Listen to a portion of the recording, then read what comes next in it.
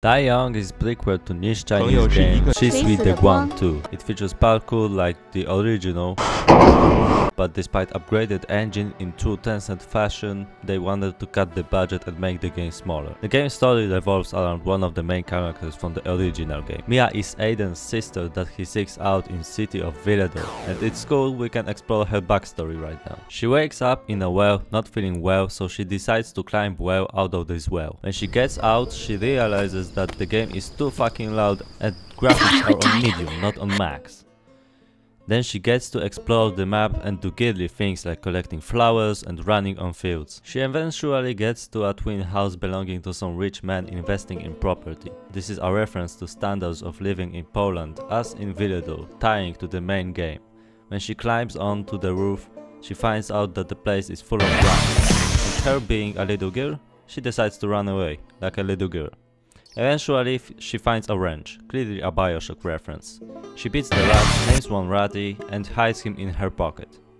After running for a while, she meets a goon. The harem virus works differently in this part of the world, and the zombies are more intelligent. She tries to run away, but eventually he catches up to her. Turns out she just passed out on the floor in one of the houses and it was all a dream.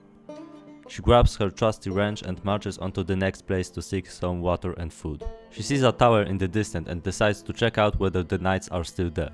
She climbs the tower and as she admired the view, someone started screaming. Turns out someone is trapped beneath the tower and first he's named Prisoner, but soon he introduces himself as Michael. This is a clear reference to Prison Mike from The Office. I love the job they did with Easter eggs in this game. So far, it didn't disappoint. Mia tells Prison Mike that she has to go and won't forget about him, but as soon as she leaves, her ruined attention span guides her to a mansion, forgetting about anything that just happened. When she approaches the mansion, she sees an unfriendly soul and decides to pretend to be a tree, constantly whispering, "I'm a tree, don't look at me," eventually sneaking to a guy and killing him. Trees don't do that, FYI, so if you hear a tree whispering to you, please be cautious. The mansion is closed and there is no way to get in. Guess that's it, I finished the game.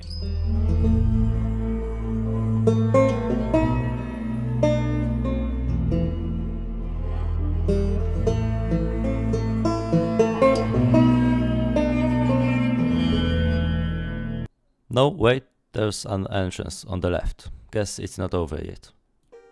After a quick parkour session, Mia finds a beer stock. Consider finding water source cross. She gets flat drunk on wine and decides to do some more parkour. The mansion is big, but eventually she finds her way to the main room, where she finds bonfire and a bag. This is clearly a reference to Japanese game Kurai Tamashi, where bonfires are save points. After that, she hears barking outside. She runs to check it out and it turns out it's a boss fight room with dog named Bear as a boss. When Mia was 4 years old, she had a dog named Bear, and this boss fight is emotional roller coaster. After defeating the dog, she realizes that the revenge is bad and she should have just left him on his own. This concludes the story as Mia cries over the dog and puts Ratty beside him. She decides to move on from this experience and the camera pans out. It's too bad that it's not explained how she got to Villador or why she was sick, but despite that, the game tells emotional story and that's something that She's with the Guan 2 couldn't pull off.